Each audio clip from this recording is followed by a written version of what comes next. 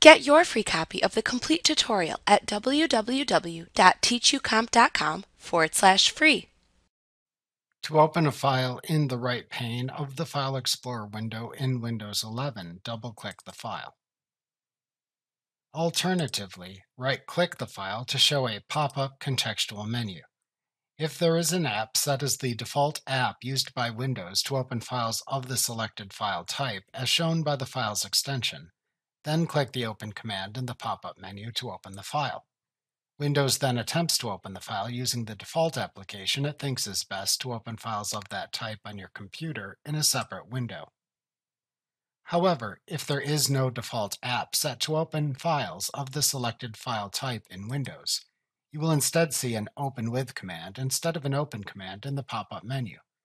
You can select this command to select which app to use to open the file and optionally also set the default app to use to open files of that file type.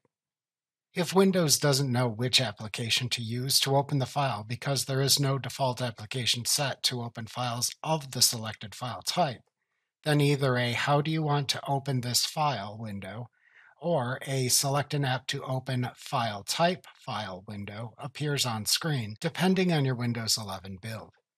These windows both show apps Windows thinks may be used to open the type of file you selected. In either window, you can click to select the app to use to open the file. To set the app you select as the default app to open files of the selected file type in Windows 11, if using the How do you want to open this file window, check the Always use this app to open file extension files checkbox. Alternatively, to open it using the selected app only once, uncheck this checkbox. Alternatively, if using the Select an app to open file type file window, click the Always button to open the file and set the app as the default app, or click the Just Once button to open it without setting a default. Alternatively, to cancel opening the file and close this dialog box, press Escape on your keyboard.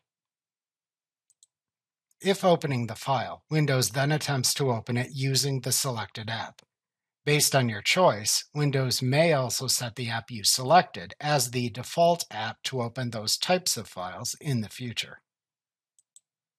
Like what you see? Pick up your free copy of the complete tutorial at www.teachucomp.com/free.